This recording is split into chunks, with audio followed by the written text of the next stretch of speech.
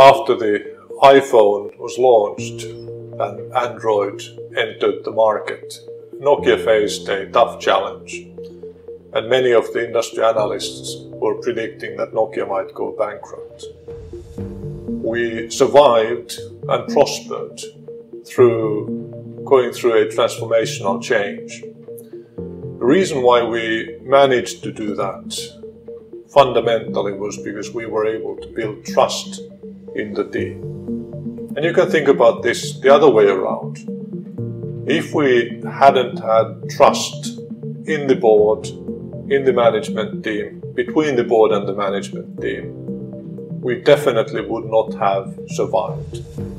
We would have stumbled on misunderstandings, internal fighting, not being able to act in a united way.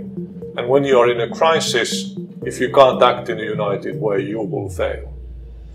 So without trust, we couldn't have done that. But trust is not enough alone. It just provides you the platform to be effective at what you want to do. But if I would have to name one thing that allowed us to survive, it would be the foundation of trust.